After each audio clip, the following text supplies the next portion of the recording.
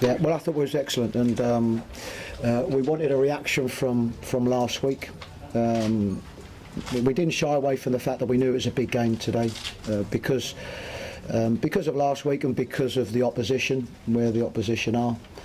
So we knew it was a big game, and I thought we were excellent from start to finish. You've fair to say you quite enjoyed that second goal. I think everybody will enjoy that, and it couldn't happen to a nicer fella, and a good enough individual and professional, and I think that's why you probably saw the response from everybody. You know, it's not, Alex is not going to score too many goals like that. So I think when you are a player and you score that type of goal, and of course you know it's going to be shown time and time again, it's a really nice feeling, and the lads are delighted for him.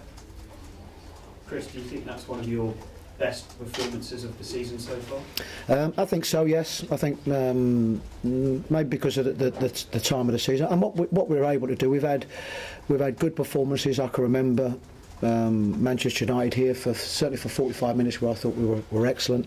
Cardiff, how we didn't win that game here. So I think we've had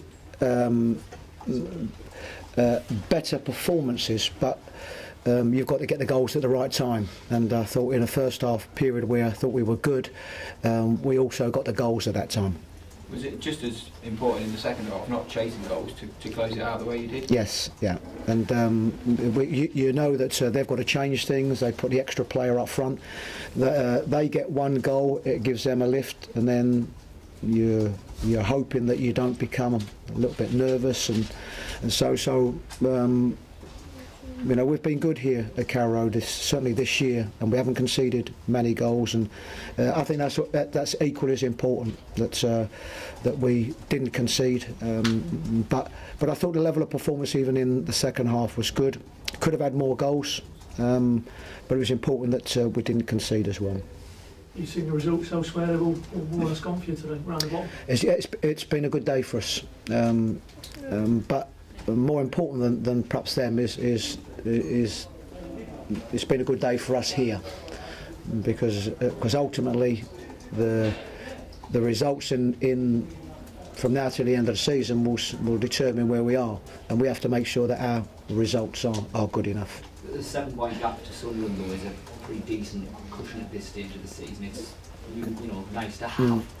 It's important. It's important to have as big a gap from where we are to the bottom three as possible.